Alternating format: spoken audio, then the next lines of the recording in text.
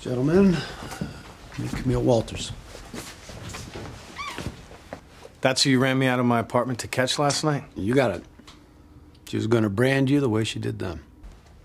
That little thing could not have attacked these guys. What do you say, Bill? No way she did it.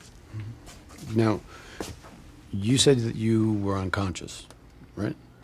That girl couldn't hog-tie a 200-pound man. How about you, Mr. Ramos? I suppose anything's possible. But I was attacked by a man, I know that. Look, we've never seen her before. Now, is that the same way Mr. Ramos never saw Bill until we followed him to you? What are you insinuating, detective? I'm just reviewing the facts, Mr. Gammon. Now, Ms. Walters went after all three of you with the intention of branding you. She must have had some motive. She's Looney Tunes, that's her motive. That girl is obviously mentally ill. Okay, so that's your story?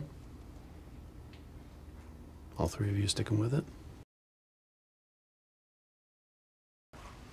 So that's how it works? Can't make a case, so you harass the victims? This is amateur hour. Let's go, fellas. I'm buying breakfast.